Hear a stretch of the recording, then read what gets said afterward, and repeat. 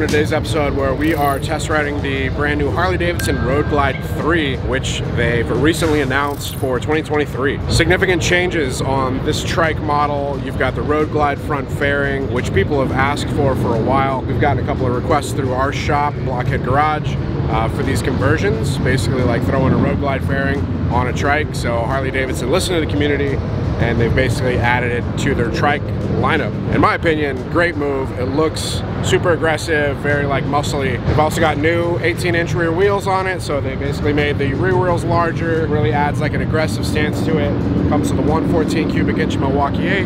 Lots of chrome on this one. Pretty standard for the rest of the stuff. You got dual disc front brakes, so you got a pretty good trunk area here. So twist the knob there. I mean, like, it's like probably like a one body trunk, maybe like a half a body trunk. That's a measurement, right? Like, that's how they measure trunks, trunk space. If you guys want like more of those really like detailed tech specs, head over to the website. I'll drop a link down in the description below so you guys can check all that out. Check out the pricing and the rest of it if you guys want. Let's just go ahead and we'll jump on the bike and get into the test ride portion.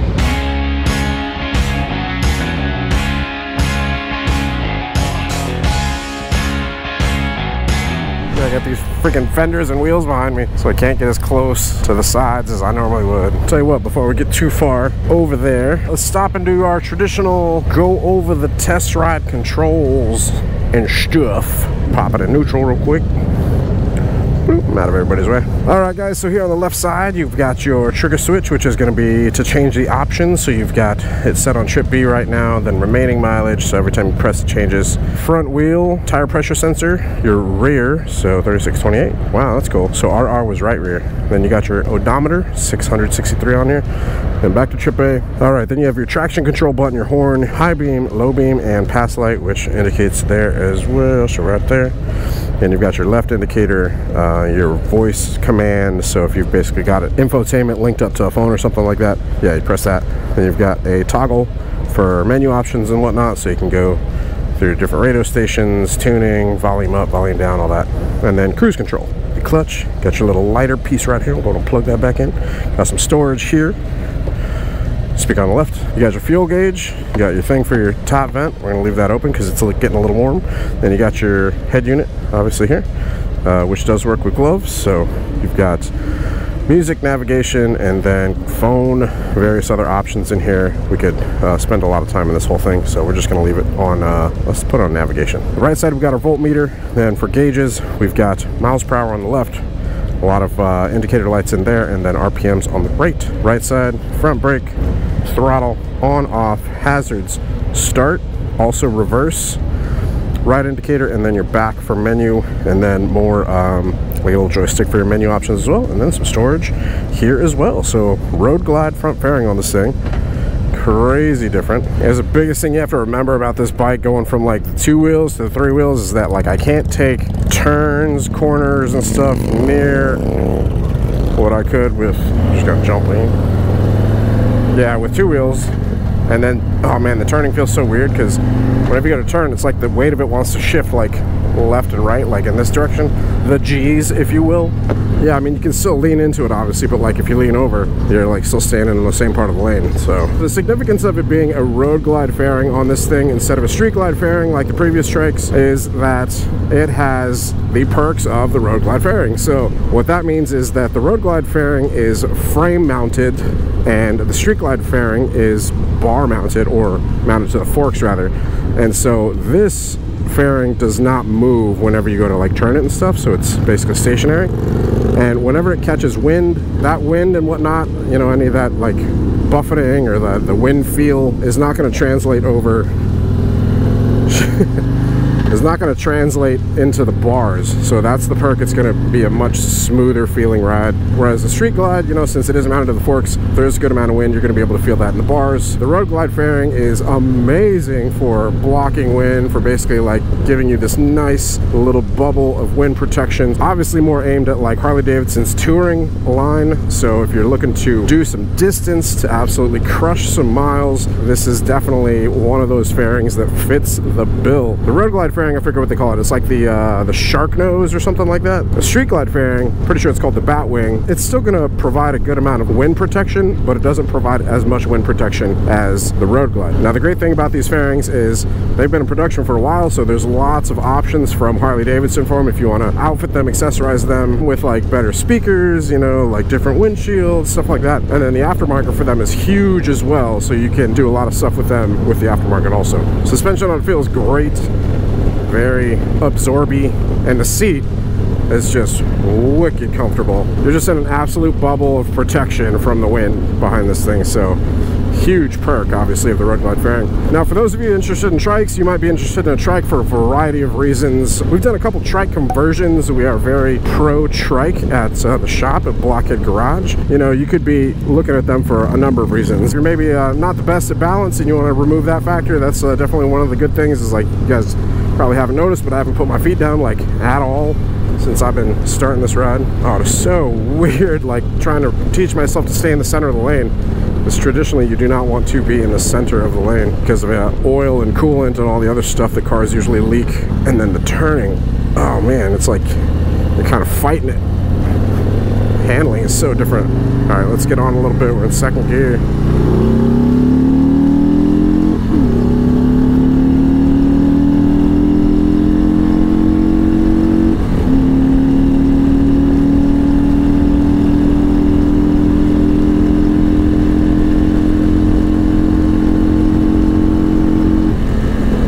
Smooth as glass, man. It's interesting because obviously you're feeling way more of the road because of the rear wheels, but like I said, the fact that you're behind like this nice little bubble of protection with the road glide fairing, man, it just feels like great. Obviously, with the weight of the Road Glide 3, you know, and trikes in general, they are going to be heavier, right? So they're not going to get quite up to speed quite as fast as the rest of the Harley-Davidson lineup. You're looking at a lot more weight between the different classes. So the weight of the Road Glide 3 is this, and then the weight of a regular Harley-Davidson Road Glide is this. The weight of a Softail, say like a Softail Low Rider, is this, and the weight of a Softail Standard is this.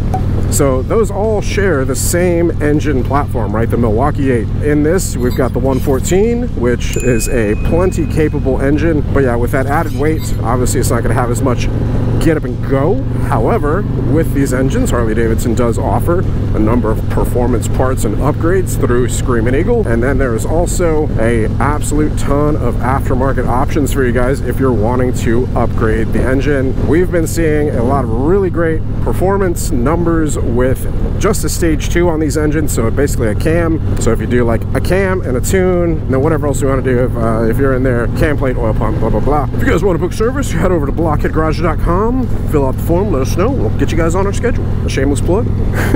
But yeah, you can open up these engines a lot with just a stage 2. You can get quite an increase in horsepower and torque numbers. I'm gonna go ahead and bust a U-turn here. Braking on this actually feels really good. Just had to get on brakes kind of quickly there. Sorry. I'm gonna actually, let's see what the turning radius of this thing is.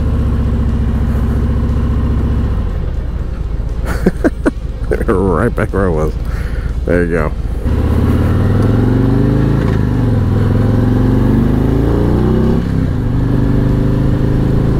I obviously can't go as quick in the corners. Like, it feels like the rear tires want to lift up if I push too hard.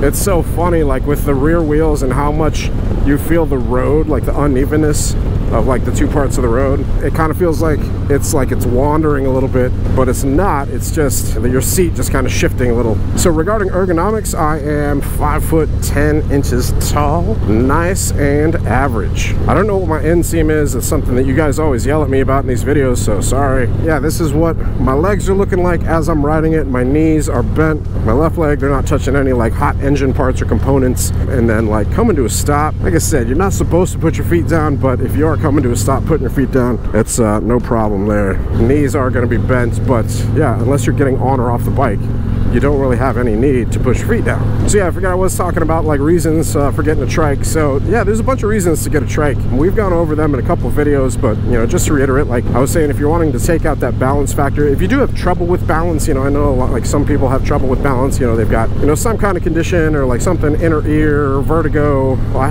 actually kind of struggled with vertigo for a little bit there. Figured out it was allergies that were just really me up. But if you want to remove balance from the equation but still feel your knees in the breeze, your hair in the wind, a trike is a great option. There could be a number of other reasons as well. Trikes are also a good answer for those people that are still wanting to ride that might have other medical concerns or complications. So Chris, Sick Wide Glide, he's built a number of trikes for people that are disabled. So we've had disabled veterans and stuff like that, and then a trike is a great answer. So if you want to still feel like you're riding a two-wheeled motorcycle but you need to take out the balance factor, a trike is a great way to keep your knees in the breeze. So more power to you, you know, if you want to go the trike route. Fun fact, we do actually want to buy a trike and customize and build it out, but it would be very like, I mean, it wouldn't look like a normal trike after we're done with it. So yeah, we'll keep you guys posted on that as we get there. The seat feels nice and comfy, obviously as it should, because it's a touring bike. I feel like riding it like a normal bike, but I gotta keep remembering, like, this thing's got a big old booty.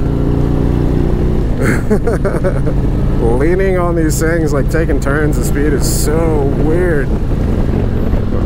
Oh, brakes work great. Good brakes. Dual discs on the front. Plenty of weight on this thing to definitely need dual discs. Sounds like there's some racing going on. So after this demo ride, we're actually headed into the speedway. Check out the King of the Baggers races. Dude, this paired with a recluse automatic clutch, you know, you could like leave it in first gear and just like let clutch out and it'll still run. That would be such a great combo, because you could literally like just boom, first gear, let the clutch out, and then pull back on throttle whenever you're ready to keep going. I think one of the things I did forget to mention when I was talking about like the engine performance and stuff like that, like I said, 114 cubic inch Milwaukee 8, dual exhaust, 6-speed transmission, suspension feels good, the ergonomics feel good. I'm pretty much like sitting straight upright. The bars, the way that they come back, I've got some bend in my arms. I'm traditionally used to like being like more out here, you know, fists in the air kind of thing, flying like Superman and stuff. I'm used to being like here, like on my bike. This, I definitely start to feel it in the wrists after a bit, but that's just because of what I'm used to. I think that's probably one of like my biggest points of criticism on like the Road Glide in general. And so, you know, now the Road Glide 3 is the bars. I'm not like the most comfortable with them just because of how far they come back. I feel like a little T-Rex. We've got some T-Rex arms. I mean, nobody keeps the stock bars on these things. Everybody like swaps them out, right? So anyways, that wraps up the test ride on the Harley-Davidson Road Glide 3. Hope you guys enjoyed the specs and that crispy B-roll and all that. If you guys have any questions on it, do me a favor, post them down in the comments below. Be sure to check out the link that I drop in the description as well. Those detailed tech specs and all that, you guys can definitely find them there. If you guys want to follow us on Instagram, you guys can follow us at Blockhead Moto. Yee. We actually post a bunch of stuff on our Instagram that like we don't post on the channel. So you guys can get like those nice exclusive sneak peeks, like a lot more like current content. If you guys check that out. Holy flags over there, Jesus. That's insane.